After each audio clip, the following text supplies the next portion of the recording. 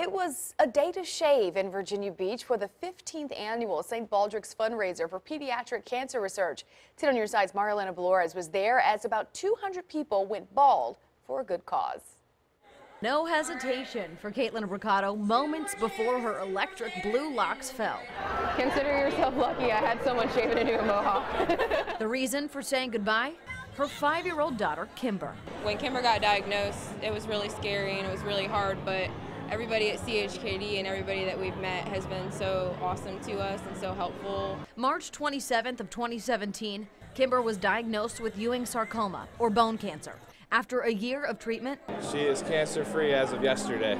Which is why Mike and Caitlin are braving the bald. Unfortunately, we're a large community of childhood cancer, kids that are in treatment and survivors.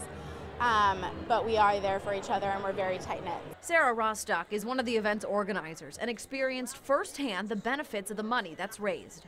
I unfortunately relapsed with the same form of leukemia. I actually benefited from the St. Baldrick's research grant that CHKD received. CHKD has received more than $400,000 from St. Baldrick's in the last 10 years, according to one of Sarah's nurses. We have seen firsthand how important research is to improving the outcomes of our patients. Who's just one of many in this special community that's constantly working to help kids fight through cancer. In Virginia Beach, I'm Marielena Balouris, 10 on your side.